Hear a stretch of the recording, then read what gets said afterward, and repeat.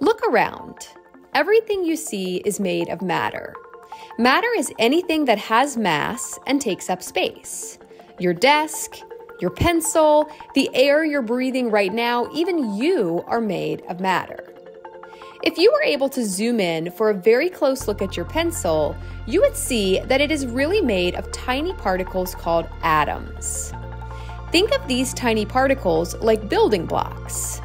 Atoms of different elements join together to form all kinds of matter.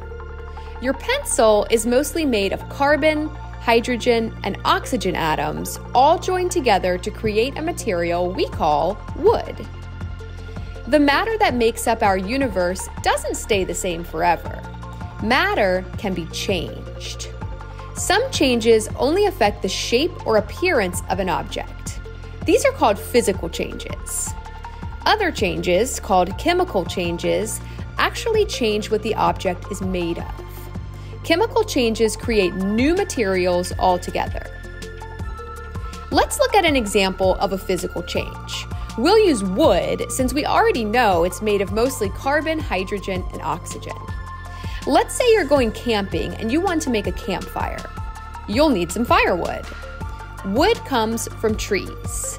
To get firewood, you cut down a tree. Then you chop the tree into smaller pieces to make firewood.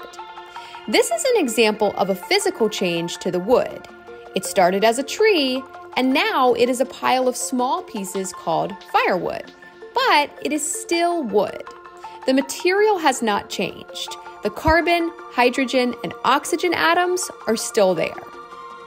Now it's time to light the campfire. As the wood burns, it undergoes a chemical change. The carbon, hydrogen, and oxygen in the wood change into carbon dioxide, water vapor, and ash. New materials have formed that were not in the wood before it was burned.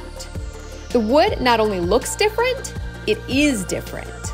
This is a chemical change. Remember, a physical change only changes what matter looks like.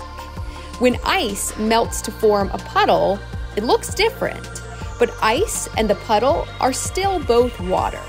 No new material has formed. This is a physical change. Chemical changes create new materials. When a nail rusts, iron changes into iron oxide. A whole new type of matter has formed. This is a chemical change. This video was brought to you by La Fontaine of Knowledge. Click the link in the description for lesson materials that go along with the video, and subscribe to my channel for more videos like this.